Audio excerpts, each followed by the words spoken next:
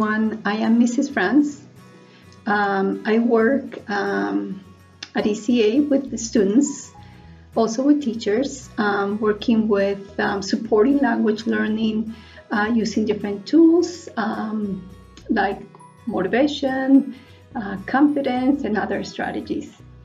I would like to share with you a short reflection today. It has been already over 2 months since the quarantine began, and it hasn't been easy, but I personally have learned a lot from this experience. What I have learned has been to put all my trust in God and in His promises. This is a time to grow in our faith. His word in Jeremiah 29:11 says, "For I know the plans I have for you, declares the Lord.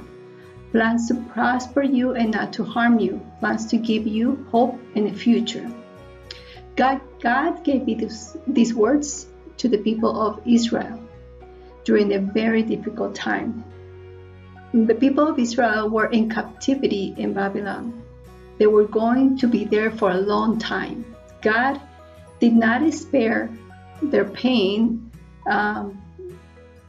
during the captivity, but He promised He will be with them all the time and will care for them despite their situation. God had a covenant, a commitment, a promise, made that promise to them with the people of Israel.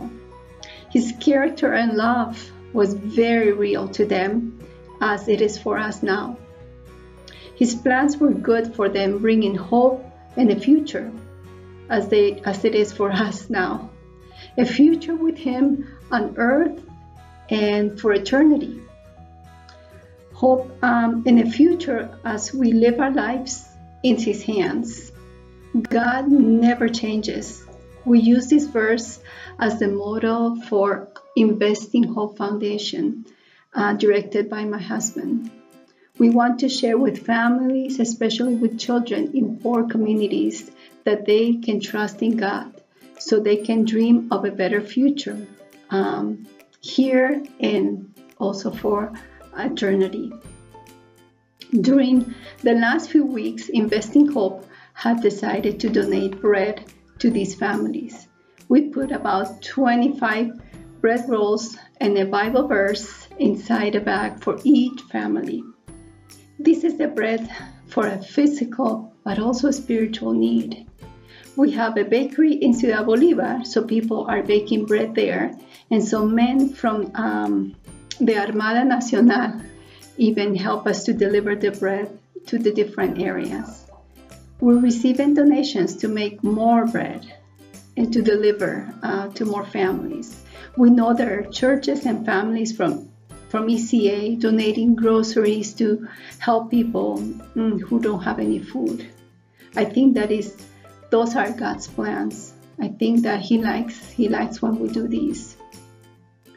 We know there are many people in Colombia who have not been able to work and have money to put food on their table.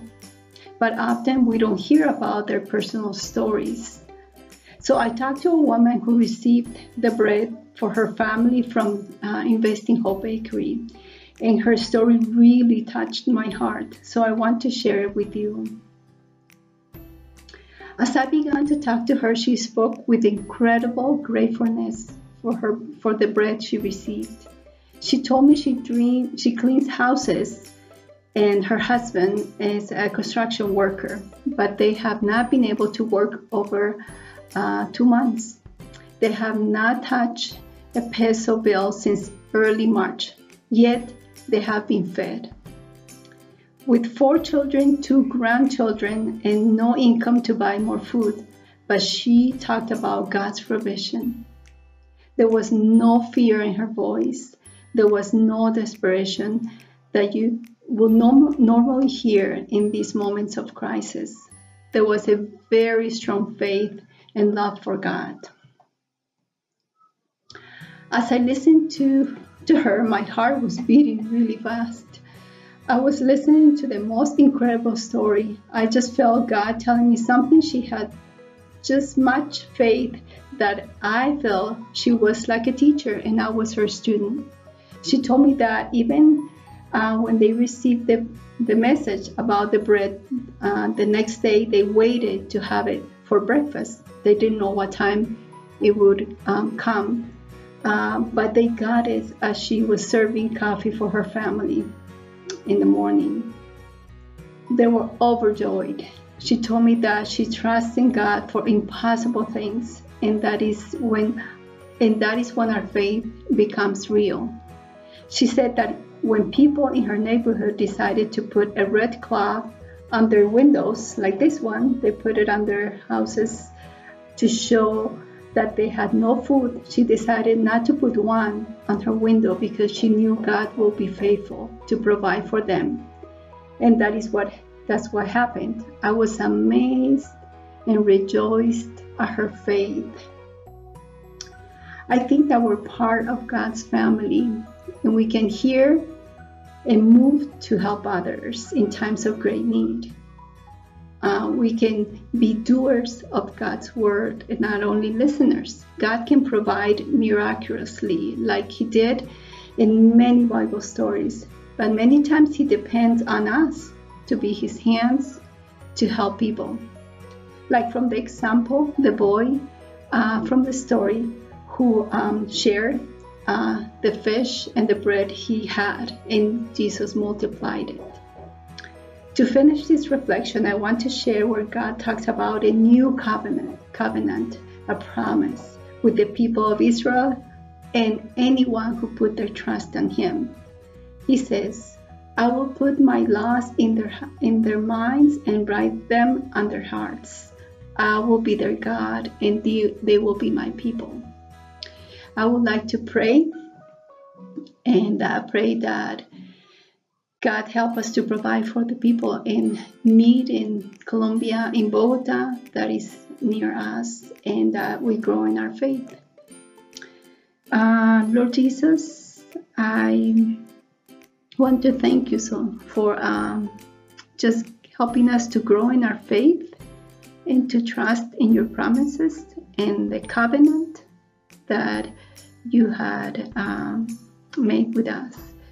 Thank you for the provision that we have had in our homes, and thank you because we are your children. And I pray that the church here in Bogota, families at ECA that have their hearts to know people who are in great need, that will be all giving and sharing with the people who are suffering and that they don't have ways or means to put food on their tables. I pray that you move ways that we can just be doers of your word, and that we love you and we love others. Thank you, Lord. In Jesus' name, amen.